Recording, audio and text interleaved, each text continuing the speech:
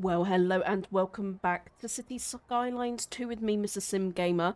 This is a very quick tutorial on how to get rid of these pesky cars parking on the side of the road. It's just a bit of a pain, isn't it? Let's face it. And it makes the place look a little bit ugly, a little bit clustered, and it's hard to see the traffic flow. Much harder to see the traffic flow.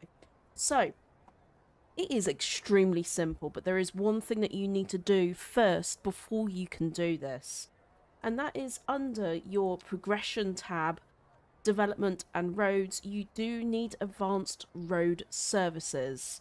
I think it's only one to unlock, maybe two, so it's not a big one, but it's worth it. Then all you need to do simply is go to roads, click on trees, and left click and be gone. There we go. You can do it on this side of the road, that side of the road. Disappeared like magic, all gone. So it quite simply, once again, go to roads. On the tabs at the top, make sure you're in road services, go to trees, and you can get rid of any parked car situation.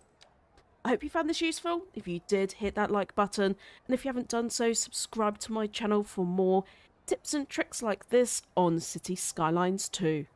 Bye for now.